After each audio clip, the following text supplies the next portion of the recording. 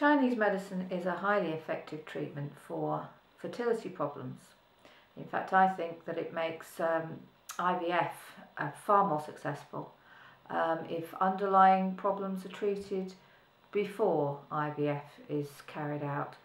So things like endometriosis and polycystic ovary disease, if those can be treated with Chinese medicine over a period of weeks and months before IVF is carried out, success rates can be far higher than they are at the moment.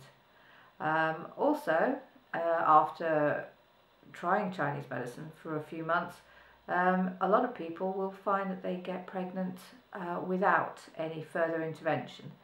I found it to be a very effective treatment for fertility and also for problems like repeat miscarriages. So if you want to know any more about me and Chinese medicine in Sheffield, please go and have a look at my website at www.sheffieldacupunctureclinic.co.uk and